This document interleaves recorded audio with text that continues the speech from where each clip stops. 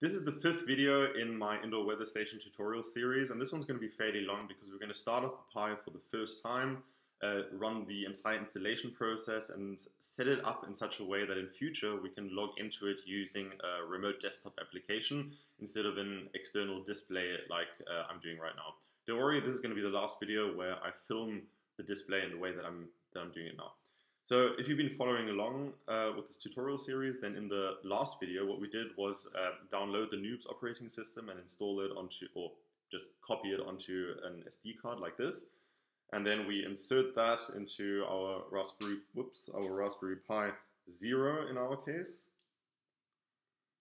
Then what we need to do is attach the display, so that's got an HDMI cable. And I need to use an adapter so that I can fit it into the Raspberry Pi. Next, I have a Bluetooth mouse and keyboard with a standard USB stick. So for that, I also need an adapter for micro USB. And then finally, I've got a power cable here that is attached to a power plug, and that's got a micro USB as well.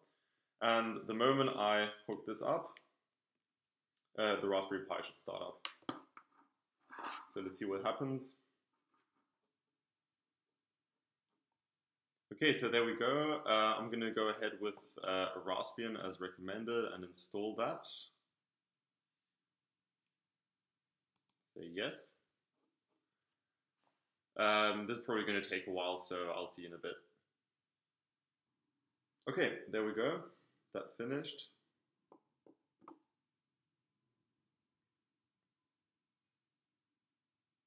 Okay, now the Raspberry Pi is doing the actual startup, and I might just skip forward. Okay, there we go. I'm not quite sure what this is. Yeah, I'll just do next for now.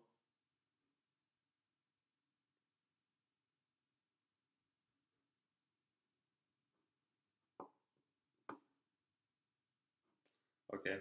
Well, let's just enter a new password. I think it's generally advisable.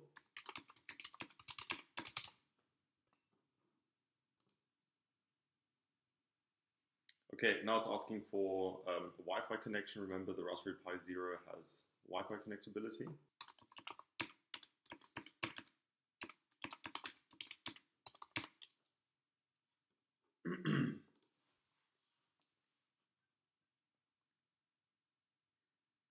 Okay, we'll do next on that.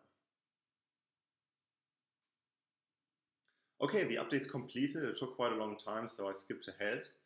At the end of the updates, I had to hit OK to reboot, and now we're back here again. So this is a Linux operating system, and most of the stuff we'll be doing will be done through the so-called terminal, and you can access that by hitting Control-Alt-T. Now, for people who have never used this before, it might be a little bit intimidating at first, but you'll get used to it pretty quickly, and have a separate video showing you the most common commands that we're going to use. For now, just go along with what I type. So we're going to do sudo raspi-config,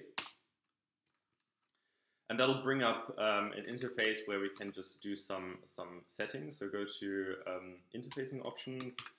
We'll enable SSH, so go to SSH and say yes to have it enabled. Next, again, under interfacing options, go to I2C and enable that. And lastly, go to interfacing options again and serial, and this time say no to login shell and yes to serial port hardware. Okay. It'll probably ask you to reboot, and you'll say not yet.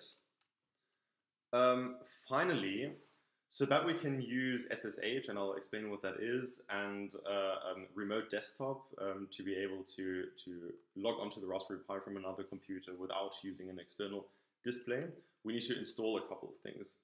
So for that, just type sudo apt get install tight vnc server xrdp, and VNC for server, and hit enter, and then at some point it'll probably ask you to confirm like before, and you'll have to hit enter again.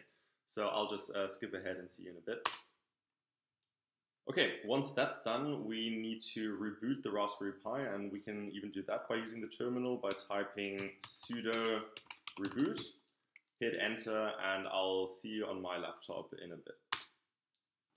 Okay, now that that's done, I'm back on my MacBook, and I've opened the App Store and looked for Microsoft Remote Desktop 10, and we're going to install that. Now that that's downloaded, let's open it, and we will add a desktop, type the IP address that we took the note of earlier on, double click this. The username is going to be Pi unless you changed it, and the password is going to be Raspberry unless you changed it. I did, so I'll type in my personal password.